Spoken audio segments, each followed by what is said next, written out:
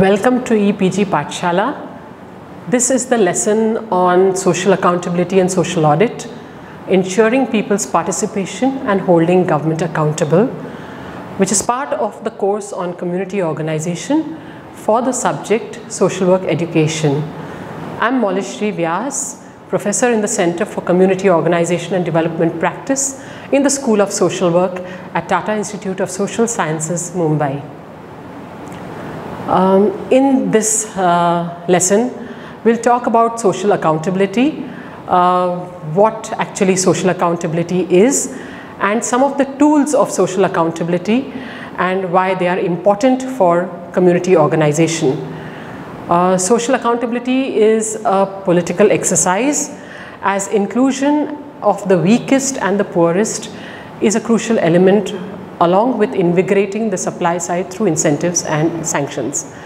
And at the heart of the tools of social accountability are mobilized communities, informed citizens, democratic, confrontational means of engagement with the powerful state apparatus, and the need for the public to be part of their own development agenda as active partners rather than as passive beneficiaries. So basically, the community and the active community is really at the heart of the idea of social accountability, and social audit is a tool for social accountability, for facilitating social accountability, and it is social because it is in the hands of the community, and the community has a very key role to play in undertaking social accountability and ensuring in undertaking the social audit and ensuring social accountability. Social accountability and social audit are commonly used, discussed, commonly talked about as agenda, as goals in the present day context in countries such as India. And there have been very concrete initiatives by government to actually facilitate social accountability and social audit. We'll talk about this in relation to community organization in this lesson. So I'll also highlight, so we'll start with social accountability and its form and talk about some measures of social accountability, and then discuss briefly social audit in India. Social accountability is a dialogic process between citizens and any power holding institutions aimed at building participatory democracy, addressing social exclusion, and ensuring effective delivery of services. It refers to a broad range of actions and mechanisms beyond voting that citizens can use to hold the state to account for the delivery of social programs. Okay. Now, why are we talking about social accountability in connection with community organization is something that I would like to explain briefly.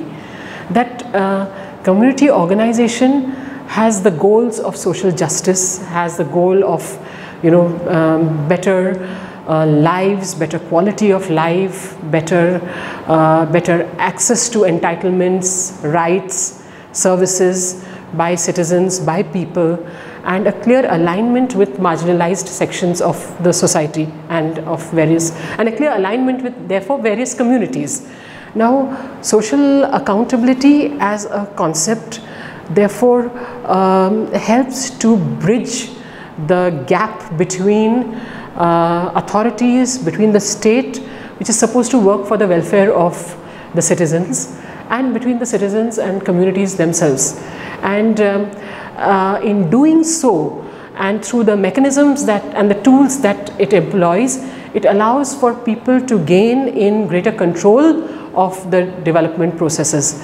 And hence, if community organization is about community welfare, community empowerment, community access to entitlements and services and so on, then social accountability is one of the ways in which this access can be facilitated and the goals of community organization can be achieved. So it is because of this link between the goals of community organization and the idea of social accountability, that we are talking about social accountability and social audit in this lesson. Although we'll only be introducing it, we'll have the details in the e-text and in the readings that are given to you at the end of the e-text. But what I'm aiming to do here is to talk briefly about social accountability and social audit here. So let's look at types of accountability. You can have accountability efforts through formal institutions and institutional checks and balances to curb misuse of power within structures of the state. So within the executive, legislature, judiciary. These accountability efforts are understood as horizontal accountability. And you have vertical accountability originates from the state apparatus, and processes of horizontal accountability are inbuilt within the government and structures of the state. This is a UNDP understanding of types of accountability. So if you have understood essentially that social accountability is about holding the state answerable for its welfare measures, for the work that it is doing, holding the state answerable and accountable to the citizens, and developing and utilizing tools and mechanisms through which this can be done. That is at the core of social accountability. Then let's look at what some of the tools of social accountability are, and you will find that the tools that I'm going to briefly discuss now are actually connected to development programs that are being implemented in the country. Wall painting is one of the tools of accountability. Wall paintings are essentially information and implementation details of the programs which are provided to citizens through literally writing on the walls. And this is the closest and simplest means of accountability, and the writing and the location of where the wall paintings actually are placed is close to where citizens reside in the village or the town, and in a language that is easily accessible and comprehensible to them. So details of the program and its implementation, or the status or an update of its implementation, would be written out such that people can read it, rather than going to have to ask for particular details through officials or from officials who would be hesitant or unwilling to give it to them. So this is actually writing on the wall. Wall paintings are used in many schemes and flagship programs in India, including Swachh Bharat Mission, MG Narega, the Mahatma Gandhi National Rural Employment Guarantee Scheme, government schools and others. And so MG Narega is a good example of where wall painting is used across the country as a means of updating and giving citizens information about the program and its implementation. The second tool is a citizens charter. It's a document which systematically provides information to the citizens on the standard and quality of services and on grievance redressal mechanisms in case the services are not provided on time. So a citizens charter aims to improve the quality of services by publishing standards which users can expect for each service they receive from the government. It's a tool for ensuring that delivery of services to citizens takes place with particular standards of a particular quality and within a certain time frame. So for each service that is provided, how long would it take? Within how many days would you get a birth certificate from your local ward office? So within how many days can you expect to get, within what time would you expect to receive your caste certificate that you may have applied for? So the time frame for all of these is also specified in order to facilitate the access to these documents. The MIS is the Management Information Systems, a system that ensures that all records and information available to the government agency implementing the scheme or the program is accessible to the public through a web portal. And you find, for example, that MG Narega MIS is one of the biggest online repositories of information and resources, and is available and accessible to the public. So in each state, the data would be up on the language of the state, you know, so people can access it, people can read it, and people can get all details that they require from the online portal, and this is a public access to that MIS. Of course, in a country like India, you would need to look at the fact that a large section of the population does not have access to the internet. A large section of the population is also not literate, not computer literate, and therefore you may need organizations and local community organizers to actually facilitate access to MIS and to interpret it, and then to help people with acting on the information that they have received. Participatory budgeting is a process that enables the public to participate directly in different phases of formulating of budgets, of decision making, and monitoring of the execution of the budget. So budgeting processes and exercise are also those that lend themselves to people's involvement and greater ownership, and can work effectively as a tool for facilitating social accountability. Grievance redressal mechanisms aim to ensure that maximum levels of accountability and transparency are brought into the implementation of public programs. So it's when things don't work in their interest, communities should know who they can go to. They should know that if they do not get redress at the first level, who they should go to next for with their complaint and their grievance. So this information, so there are two levels at which we are talking about this grievance redressal mechanism. One is that people should have information that the mechanism exists and how it will work. And the second is, that mechanism should work in their interest. So both of these are extremely critical in ensuring, greater accountability to the people. So it's important to institutionalize these mechanisms. They should be time bound.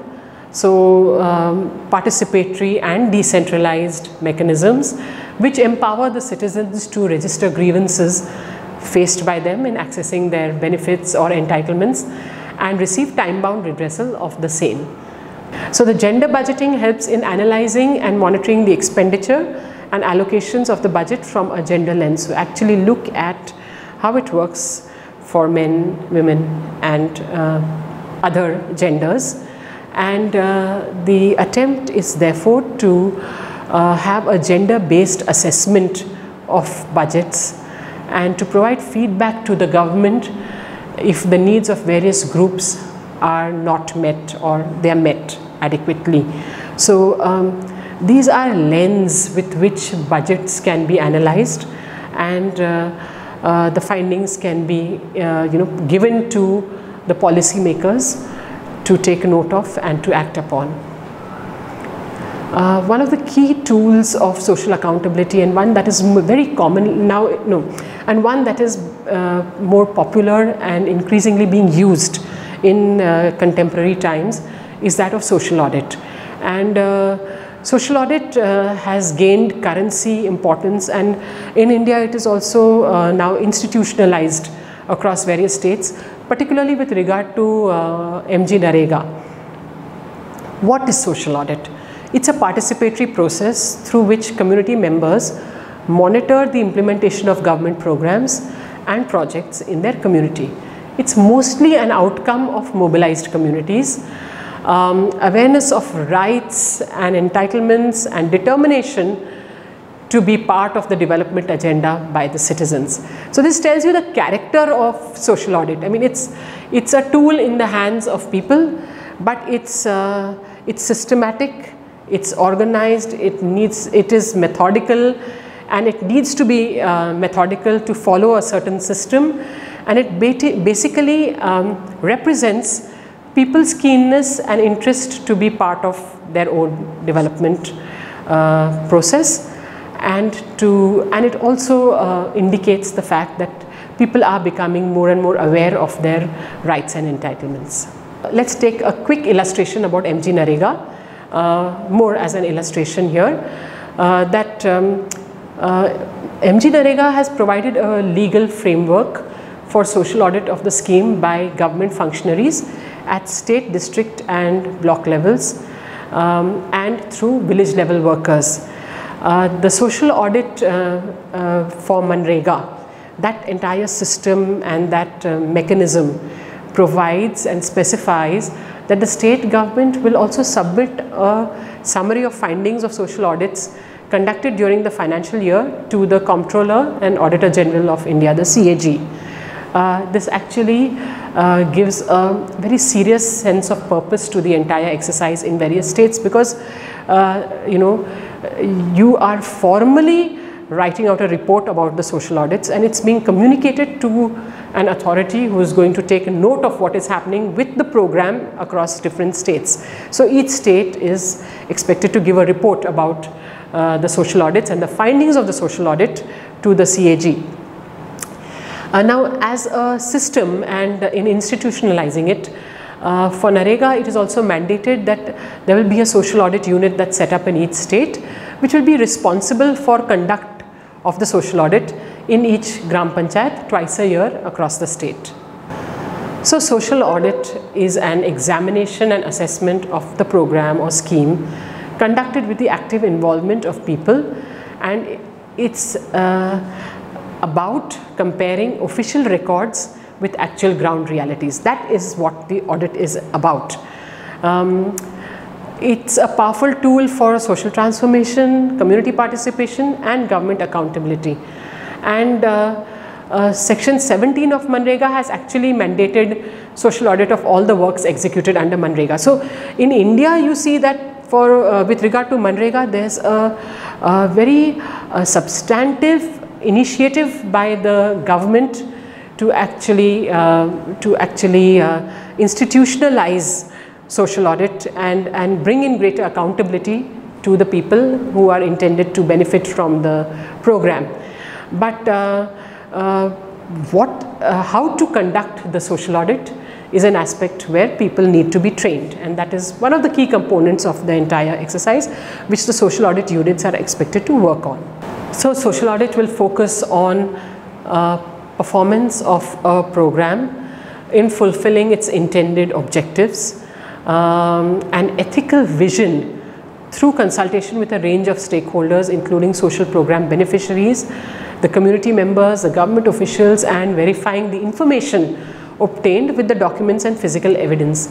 You know, the key aspect of conducting the social audit is that there is communication with people who have accessed the program or been left out of it.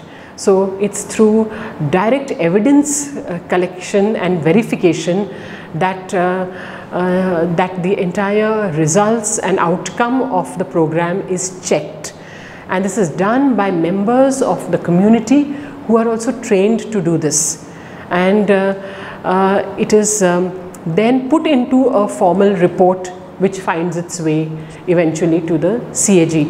So that is at a reporting level, but at the ground level you find that, you know, the process through which a social audit happens, the public hearings that take place, which are mandated to take place you know, through the Gram Sabha, where the verification of all the findings also takes place, and there is the report of the social audit is finalized at the Gram Sabha, that the public nature of this entire exercise lends for greater transparency and therefore greater accountability as it actually unfolds. So typically in the way systems would work, there would be sections of people who would be left out of you know, information, who would not have an understanding or information about the program, the details of the program, who would maybe misinterpret it because of this lack of information. But through public hearings and such fora, you know, larger sections of the community can come into the fold of knowing about it, having information, and also asking questions about what actually happened with the implementation of the program. And so it really examines and assesses the social impact of specific programs and policies with a potential for wider participation and inclusion of various sections of the community. In India, social audit was the outcome of grassroots struggles for having access to documents, related to wages and entitlements of the people, but which were out of their reach. So in a sense, the entire system of social audit that has emerged in the country is an outcome of a process of community organization, community mobilization and organization. And it is the lack of accountability, transparency, accessibility, complicated paperwork and delays that affect social welfare schemes and that have denied rights to the poor and pushed grassroots organizations in the country to demand the right to information. So in ensuring and working towards social accountability, there are various ideas and there are various systems and laws that now are utilized to work towards this social accountability. Your right to information has a very key role to play in gaining information about the actual implementation of various programs and who has had access to certain services, what happened with the departments, with the government departments or implementing agencies. All of these, many of these details and information can be sought through the RTI. So the processes of implementation were plagued by various problems, and social accountability and social audit address some of these in the way they actually emerge. As a background to the emergence of social audit and the idea of social audit and the entire system, one needs to understand the significance of the Right to Information Act 2005, which emerged from a people's movement, Mazdoor Kisan Shakti Sangathan, and it established the need for the struggle of MKSS led to the Right to Information Act of 2005, which has made access to public documents possible for citizens. Now, with the availability of public documents, the workers and activists publicly scrutinized official records and highlighted the malfunctioning and ineffectiveness in the implementation of social programs during the public hearings and the Jan Sunwais. So there was a background to this model of social audit that existed through the work of sangathans and people's organizations such as this. They established a system for social audit, and this was picked up by various states in India that systematized it, that institutionalized it, that located it within the government in order to engage methodically in social audit of government programs. So through in the way that social accountability, in the way that social audit has emerged in the country, today we are at a juncture where there are some key points that must be made about it. One is that it is being institutionalized across states for programs such as Manrega, and the intention is that capacities should be built among government functionaries and village people at all levels, from state level till the village level, such that they can undertake social audit of various government programs other than Manrega as well. So the reach of social audit needs to also go, and it is proposed to go beyond Manrega in the next few years. The second point here that must be mentioned is that there is therefore an agenda for large scale training and capacity building of all of these functionaries, because the method of social audit and the more importantly the ethical consideration in social audit is something that may not exist in functionaries everywhere.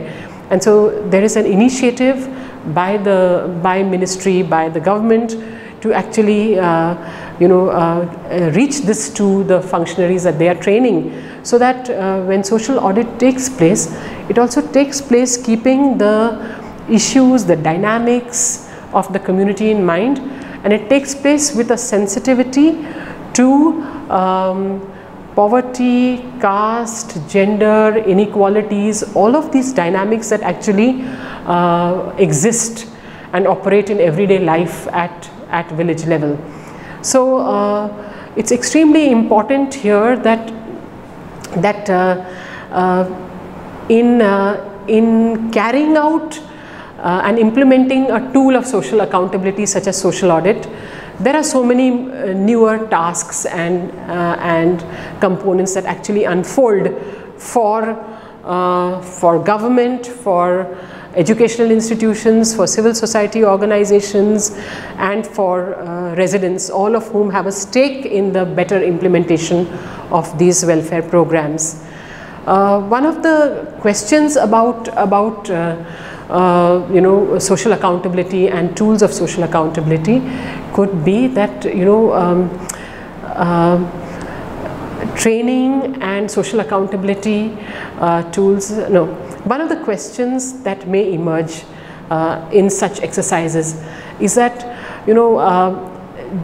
do such tools really bring about substantive and lasting change at the ground level? I mean, are they really successful in changing ground realities, or are they still at the level of dealing with records and ensuring that corrective measures are taken? But whatever be that as it may, that is a question. But you find that when information about the implementation of programs is available to public, when the details are verified in public, and when corrective measures are taken against those who have defaulted and engaged in malpractice, then it definitely sends out a message to everybody concerned that there is a way in which development programs must reach people that they are intended for, because unless there is effective use of the resources, of public resources, we will really fail to achieve the objectives that we are aiming to achieve. So in this module, I have introduced the idea of social accountability and some of the tools of social accountability, the significance of social accountability for development programs, and why we are talking about this in the context of community organization. In particular, I have discussed the tool of social audit for social accountability. Of course, this is really a sketchy presentation. It only highlights all of these aspects. You will find the details in the e-text, and the readings at the end of the e-text. The readings at the end of the e-text should really help you to get deeper into this particular topic. Thank you.